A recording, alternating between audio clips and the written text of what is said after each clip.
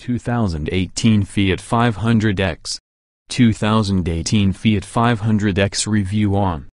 The Fiat 500X's playful design and upscale interior distinguish it from other small crossovers. When Fiat started selling cars again in the United States just a few years ago, the company wasted no time distinguishing itself. Its first car was the 500, a charismatic and stylish alternative to other subcompact cars. More recently, Fiat has expanded its lineup with the 500X. The 2018 500X is just as affordable as other pint-sized crossovers, but its Fiat 500-inspired exterior design, high-quality interior materials, and good use of interior space are enough to make this one of our favorites in the class. From a broad perspective, it might be difficult to choose between the 500X and the other crossover in Fiat's lineup, the 500 liters. That car is slightly larger than the 500X, offers more passenger and cargo room, and costs about the same. However, the 500X is more versatile, offers optional all-wheel drive, and can be had with a wealth of advanced driver aids that aren't available for the 500 liters. The 500X's interior is decidedly more attractive, and it feels more nimble while cornering. There are a few downsides to the 500X, such as lackluster fuel economy. But overall the 2018 Fiat 500X is a smart pick, especially if you want an affordable small crossover with some flair. What's new? Every 2018 Fiat 500X comes standard with a rear-view camera, Apple CarPlay and Android Auto, and a new 7-inch touchscreen with the most recent version of the Uconnect infotainment system.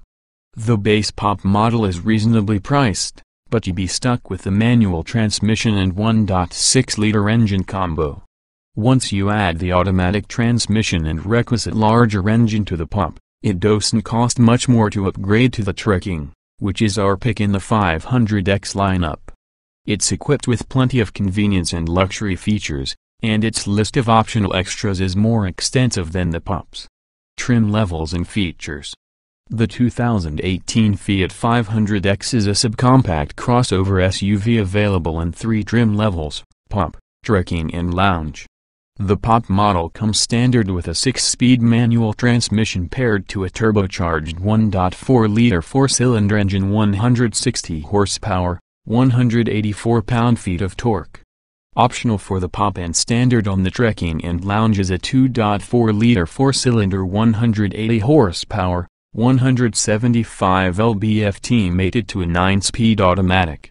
Front-wheel drive is standard across the board, though all-wheel drive is available on models equipped with a 2.4-liter engine.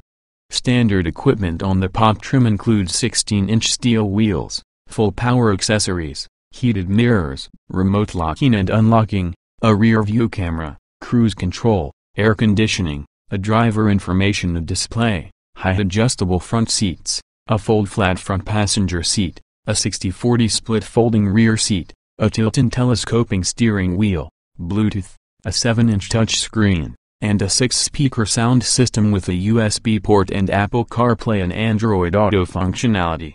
Remote engine start, a center armrest, and keyless entry and ignition are included if the 2.4-liter engine is ordered. All-wheel drive models also get 17-inch alloy wheels and adjustable driving modes. Optional for the Pop is the popular equipment package, which adds alloy wheels, rear parking sensors, a leather-wrapped shift knob and steering wheel, front and rear floor mats, a center armrest, a 6-speaker audio system, satellite radio and an additional USB port charging only.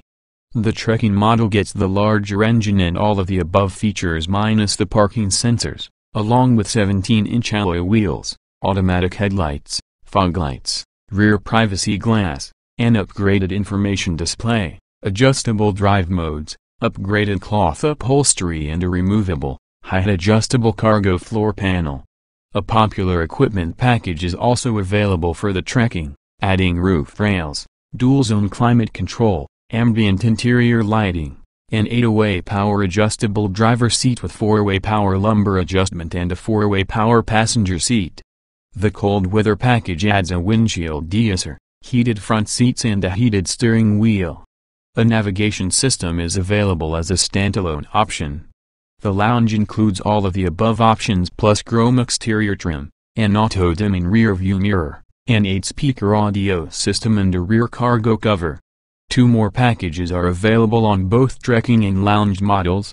The advanced safety package adds automatic high beam control, automatic wipers, blind spot monitoring with a rear cross-traffic alert, a forward collision warning system with automatic braking, rear parking sensors, and lane departure warning and intervention. The premium package adds 18-inch wheels, a dual-pane sunroof and a 9-speaker Beats premium audio system. You can also get leather seating for the trekking and lounge as a standalone option. Trim tested. Each vehicle typically comes in multiple versions that are fundamentally similar. The S in this review are based on our first drive of the 2016 Fiat 500X Lounge 2.4 liters inline-4, 9-speed automatic, FWD. Note, since this test was conducted, the current 500X has received some revisions, including this year's standard rear-view camera, new touchscreen with an updated interface, and Apple CarPlay and Android Auto functionality. Our findings remain applicable to this year's 500X. Driving. We thought the 500X, with 180 horsepower about 30 to 40 horsepower more than rivals, would be the segment track star. It isn't. Not bad, just disappointing. In fact, that's how WED described the dynamic skills of the 500X in general. The unrefined 9-speed automatic is one area that clearly needs work. Comfort. The ride may be a bit rough for some, but it shouldn't be objectionable if you're used to a more firmly sprung car. Seat comfort is excellent and benefits from ample adjustment including passenger seat height adjustment, rare for this class. Engine noise is impressively quelled. Interior. The interior feels roomy, at least for occupants up front. Like many subcompact SUVs, the amount of rear legroom is highly dependent on the positioning of the front seats.